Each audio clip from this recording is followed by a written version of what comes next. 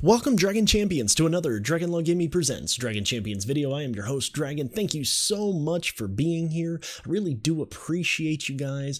Thank you so much for all the new subscribers and the comments on all the videos. I really do appreciate that. If you are new around here, hit that subscribe button, hit that notifications bell so you don't miss a thing. And let's talk about unlocking Ember at 5 stars. Now, I know a lot of people, new players to the game, want to know what they can do to get Ember unlocked at 5 stars. I know people are like, Dragon, where have you been? You've only been making a little bit of videos, that sort of stuff. What's going on? Well, I can tell you right now that I had every intention of, doing some streaming, doing some unlocks and that sort of stuff. And last week I got very, very sick. Nothing too serious, but I was just sick all week, and I had a big trial and motion to dismiss today on Monday.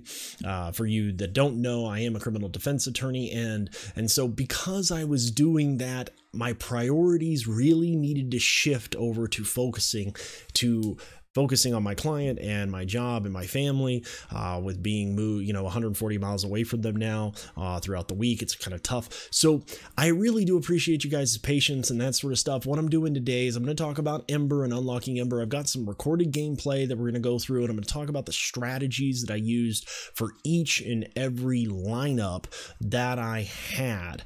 Now, it is my opinion that if you are new to this game, but you've been watching the videos and that sort of stuff, you know that Wonder Lula is a good character that you probably should be trying to get. Wonder Lula, Phalia is a good character for the elves. You know that these are the elves that you need. So let's pull up the screen here. These are the elves that are currently unlocked in the game. As you can see, this is where I have them at. And each at this particular level, if you were level 60 or above, you should be able to do this fairly easily by doing it exactly the same way I did it. Now, I know for a lot of people, if you're relatively new and you're at 60 and you're going, but I don't even have Soleus yet, but Ember's here, and you knew Ember was coming and you're trying to get Ember, right? Ember's worth getting. She's a good character. She does a lot of really good things. In my next video that I'm going to be talking about, kind of doing a state of the game, where I think the game is at and what I'm currently doing on my account. I'm going to talk about what I'm personally doing and gearing up for, and I think that's going to help people going ahead. But if you're talking about Alaria, Nightiel, Sharp, Kelrian, Phalia, and you just haven't been able, you're like, well, I don't really know. I know that I have the base guys. Can I do it just with the base elves, Alaria, Nightiel, Sharp, and Kelrian, and I have them at 7 stars, and I've barely been working on this. Yeah, you can. It's a little tough. It's a little tough even at 7 stars. At level 55, 56 roughly, you can do it. You can unlock. I'll show you the strategy for that. I'll also show you where you need to be on these characters. So each one of these characters, this is where I have them at. I have Alaria at level 60 and Gear level 7. And the reason for that is that she's super squishy at these levels. If she gets hit and killed, you're really, really, really out of luck. So you kind of need to have her invest in her abilities at 5, 5, 4, and 4. That's where I had her, and it still was a little tough, as you'll see in the gameplay when you're talking about Nightiel across the board. Now, I know a lot of people at level 60 you're gonna not necessarily have Nightiel farmed all the way up to 7 stars, but you're gonna want to, have damage runes, some extra health maybe. That's what I did. Some damage runes here and some extra crit damage, and then 4 across the board. She will be your leader for this. You can have her at level 55, Gear 7, and these first 2 gear slots. Same for Sharp. It's kind of the 4 across the board. It's kind of the idea. I accidentally put him to 56, but you'll find that actually he doesn't do a whole lot of damage in comparison to, say, Phalia and Wonder Lula, and you'll see that here in the gameplay that he doesn't do as much damage. So having him a little bit higher level is kind of nice, but it's still doable. It's still doable. Kelrian is kind of your MVP here. Not having him in the lineup really hurts you. His taunt ability and ability to heal himself is super nice. 4 across the board again on him and all health. Big reason for health here is he recovers 15% of his health at level 4, 25% of his max health, at level 6. And so if you're trying to push towards getting a better Ember all the way up to 7 stars, Kelrian's going to be somebody you really want to have leveled up and geared up as well. And then we'll talk about Phalia. As well, because I'm going to show you gameplay with all of them. All I'm going to do is switch out Sharp for Phalia, and then switch out Sharp again for Wonderlula, and it works quite well. Phalia is quite a good character. If you don't know where to find her, you can find her in the tournament shop, and she's quite interesting. Not a whole lot of need for her at the moment in the game, but if you want a really good damage dealer and you want to be able to make the Ember event easier, she's certainly a way to go. Certainly Wonderlula is also that way, and you can farm them both at the same time, one through the tournament shop and then the other one through the star shop. Wonderlula through the star shop. So Phalia certainly makes this a heck of a lot easier, as you're going to see in the gameplay. And then Wonderlula here, once again, same type of setup, damage, crit damage, and 4 across the board at level 55. And so let's go ahead and look over to the gameplay itself. If you come over here, I'm loading it up now, you're going to see that I'm fighting here with Wonderlula first. And it's really simple. What you want to do is, I always attacked Corcoran with these characters first because I don't want him to get his AoE off and that sort of stuff. I know he's a little bit slow, but as you can see, I push through and I go ahead and attack him and get him done with this team, right? And then I go straight after Martha.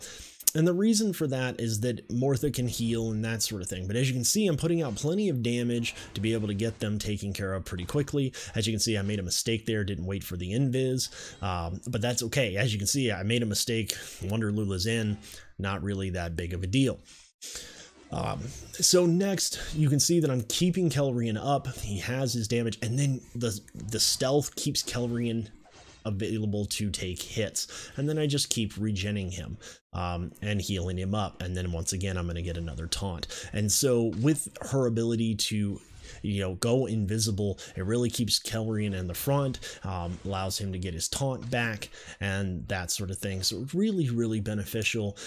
She brings a lot of things to the game. As you can see, I just noticed that I had made that mistake and went ahead and used the basic.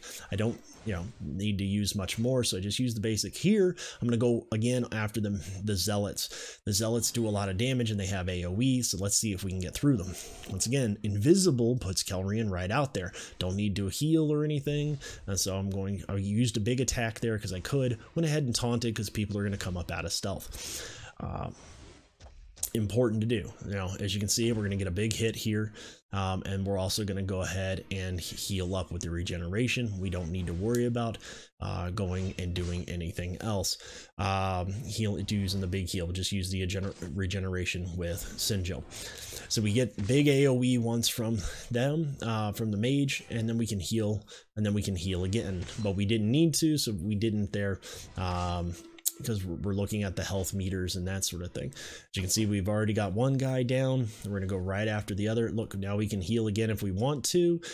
Thinking about it. Should I do it? Yes, I'm going to go ahead and do it. Not a problem. And then we'll go ahead and damage up. So as you can see, we're kind of going through, we're taunting, and we're going to go ahead and regen. I believe if I do that here, we go ahead and do the regen. We're going to get more health up, and then we're just going to blow up the guy. Here, I went ahead and picked, I always go ahead and pick Rantha to kill first because I don't want her dropping the battle poo, which is going to be annoying with the 2 tanks out there. So I go straight after her, and then after Mar. With the levels that I have the guys at, they have just enough health to survive a Mar all-out assault. Because you don't necessarily have Wonder or Nightiel all the way up, you can't just remove the taunt at the end of her next turn, which which sucks. And so you want to make sure they're at full health before Mar goes off into attack. And that's what you're seeing here. I went ahead and gone right after Mar, got him killed really quickly. As you can see, the DPS from Wonder Lula is quite amazing, and then a huge hit from Ilaria, the big hit there. And as you can see, we're gonna get right through. Not a problem at all. Easy peasy lemon squeezy. All 5 characters are going to be up, and all 5 characters basically can have full health if I wanted them to. As you can see, we're going to just keep going through the cycle because there's no reason not to. Even though I could have just attack, and killed them, but why take a risk that we don't need? So there you go. That is that one. So we're going to go ahead and go over here to Failure next. As you can see, we're going to go ahead and put Failure in. She makes everything so much easier. So much easier. And the reason for that is she has an AoE, 2 AoEs, and the ability to get offense down. And so it's just so much easier. And you're going to see that here in the gameplay. As you can see, I'm kind of basically doing the exact same strategy as I did before. All right, here comes the first AoE. We're gonna go ahead and heal Kelrian all the way up, and right, no reason to waste any more heals. We're just gonna go straight after Mortha. Go ahead and get that damage increase, and now we're gonna have another AoE. Now we have damage down on everybody, and of course I do have potency set and a potency northwest rune, so I can keep landing those offense downs. These guys are a lot less of a problem when they have offense down. They're really cool ability. So as you can see, we don't need to AoE because we only have 1 target, so we're just gonna go ahead and keep hitting the basics. And now we're on here, so we can go straight after another AoE, get the poisons up. Really no reason, but we're gonna go ahead and there's no reason to get a big heal, so we can put some regeneration up just in case somebody gets hit, since we don't have a taunt up at the present moment, right? And so we're going to go ahead and heal Singel all the way up. We need to keep him up. We need to keep him and Ilaria up, and we can do that. We got the taunt now. Big hit, big hit here, and now we have damage down again on. Now we have damage down on Trumgar, and we have damage down on the one of the mages. And so you can see that AoE was just we brushed that off. Not a big deal. We can heal completely up with our 2 healers, and then go right back at the Mage Zealot. As you can see, we're just walking right on through, and you may be able to do it with less. This is the kind of the base that I started with.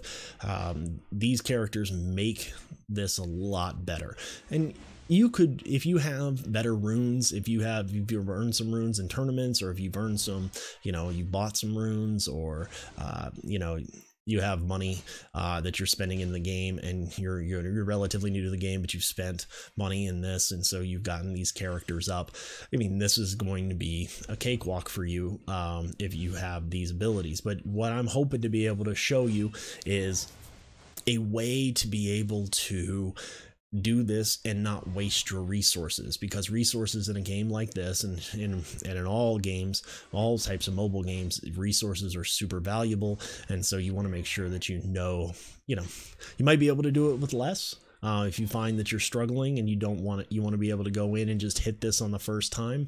I can tell you that I did that sort of thing. I went through and did a lot, and these characters don't have big abilities, big runes and that sort of thing. So if you have blue runes, you bought the blue rune sets after each one of the demon phases, then you're probably well on your way of doing very well.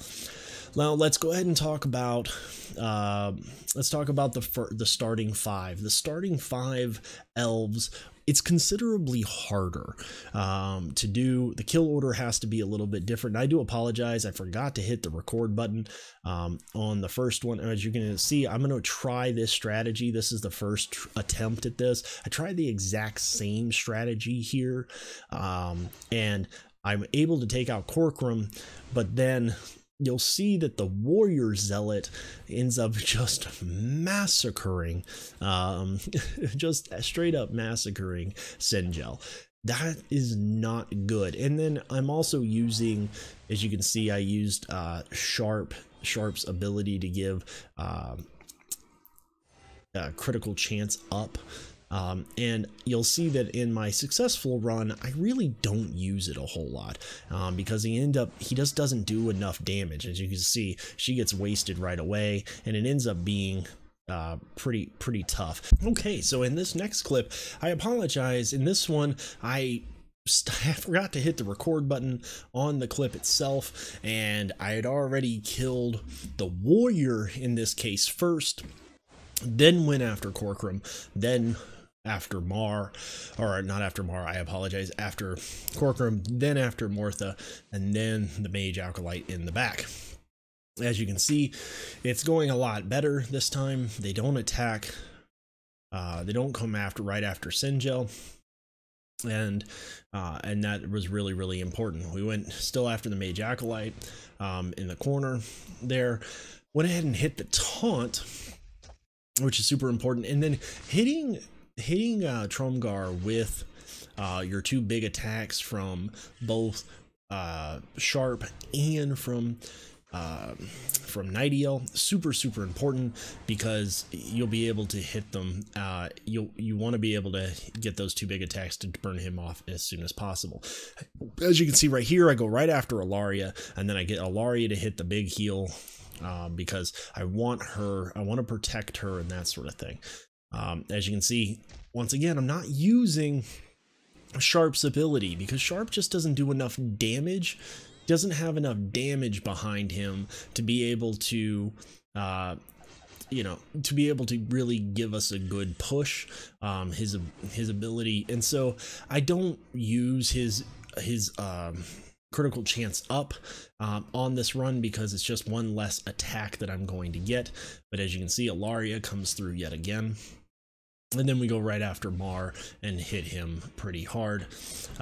And obviously the tank is going to taunt, and we're gonna have to battle through the taunting tank in time.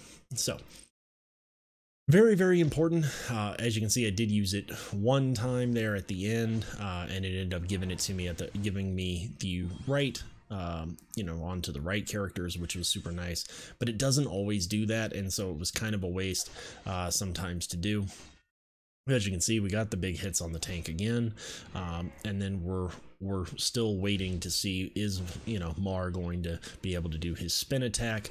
Make sure that all your characters are up to max, so when he does do that spin attack, as you can see, I lost Nightiel, but at this point it doesn't really matter that I've lost Nightiel because we have enough to finish. So super awesome there. As you can see, Ilaria is right back up.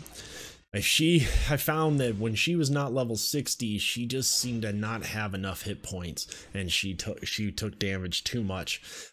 You want her to be able to have enough power and enough hit points to be able to survive. So that is basically your minimum. It's not a minimum requirements, but it's what I used to be able to get through a lot of what was going on with these elves, trying to unlock Ember at 5 stars.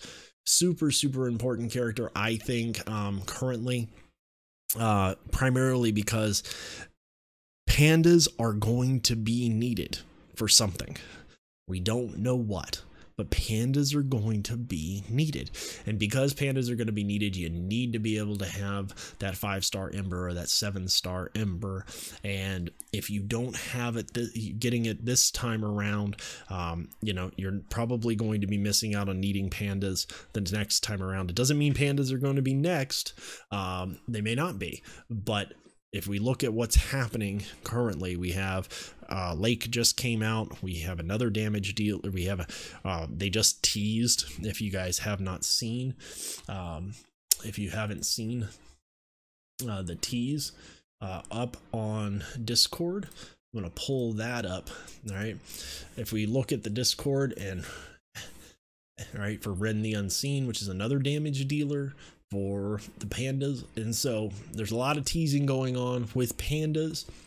Doesn't mean that pandas are next, but I think that if you're really going to buckle down, be able to get pandas going, I think that they're definitely going to be needed to do an unlock. So working on having those pandas up is a really, really good idea. If you have any questions, I really hope you guys enjoyed this video. If you have questions, drop them down in the comments below. I know that you guys are going to want to know, what does it take to get 7-star Ember? I'll be working on that video here shortly. After I post this video, I'll be working on what kind of what do you need to do to get going from there. So if you have any questions, drop them down in the comments below. If you like the video, please drop that like, because it really helps me out. Hit that subscribe button, hit that notifications bell so you don't miss a thing, and we'll see you next time when gaming and the law intersect.